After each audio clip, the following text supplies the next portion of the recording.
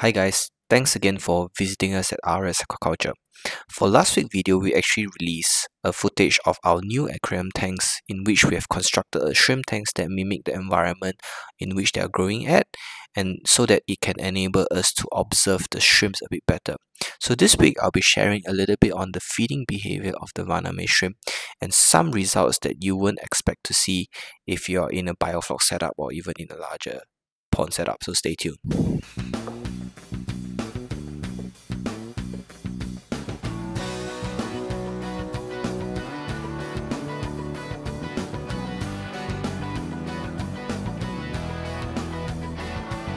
So welcome back guys. For those who are new to RAS Aquaculture, we actually produce weekly content with regards to shrimp farming with biofloc or even mud crab with RAS systems. So do like and subscribe if you like our content.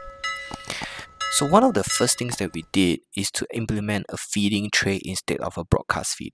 So for those who are in pond farming or even in biofloc, even high intensity shrimp farming, you probably have used something called a feeding tray. And that feeding tray is usually extended all the way to the bottom, in which you have to lower down the feed and it goes down to the bottom and check the shrimp regularly. So what we have done here is to use the same concept as a feeding tray, but we actually elevate it from the ground. And the first experiment was to see whether the shrimps could actually swim up and get the feed.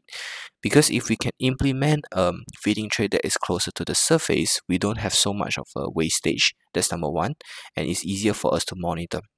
So as you can see, when we stock the shrimps at the aquarium, most of them can actually learn how to swim up to the tray.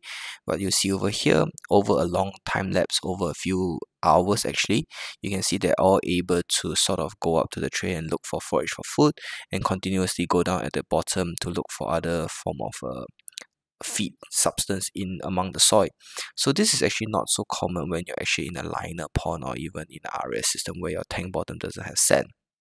So over time, what we realize is actually if even though the feeding rate is correct, we have a little bit of leftover feed.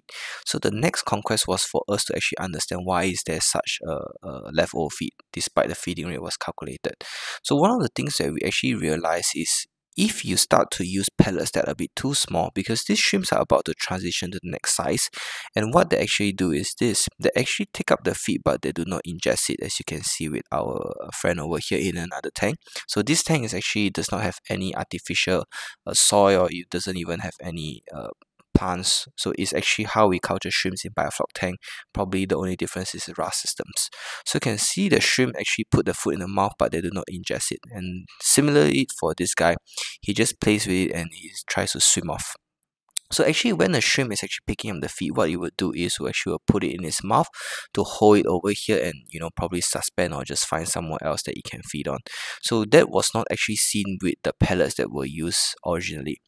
So what we actually changed then was to use a pellet that is slightly a bit bigger, suitable for its size, and you can see that the behavior of the shrimp is a bit better for the shrimp. So what it does, it picks up the feed and again swims away to consume it on another location. And we see another separate event, we see the same guy doing the same thing, picking up the feed and swimming away.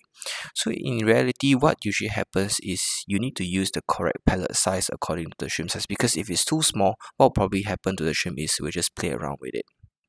So in our tanks, we start to get a little bit of mold, and we'll continuously update everybody on the new experiment that we'll be doing. So stay tuned guys, we hope you enjoy our content at RAS Aquaculture that shows you in detail how to cultivate shrimps and how to cultivate mud crab. So stay tuned and do like and subscribe.